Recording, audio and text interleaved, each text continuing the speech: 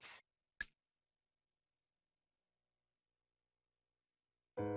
There he is! Why have you come to this place?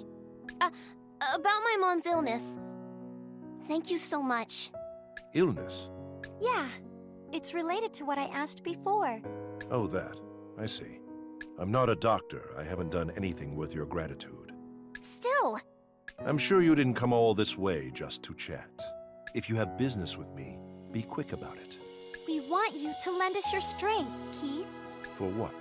You're investigating the dusk, right? That's why you know so much about water sources and control equipment. We want you to investigate the droughts with us and find the cause. I have no interest in that. You should ask the government about your water sources and equipment. But aren't the droughts related to the dusk? I won't deny it. Droughts are just one of many surface phenomena. Still, there are so many people suffering because of it. Charity isn't my thing. I simply want to find the truth behind this world.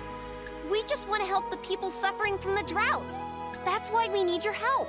You don't get it. Listen, if you want people to help you, you need some kind of incentive for them. If you can prove to me that helping you solve these droughts will help me find the truth, I might help you. An incentive? My studies have shown me that the droughts aren't directly causing it. There is a chance my conjecture is wrong.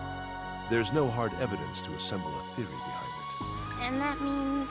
You need to bring me some information worth verifying. Though I don't doubt it'll be hard to find. Odelia, I'm returning to Stellard after I'm done here. I'd like some time to sort my findings. Yes, sir.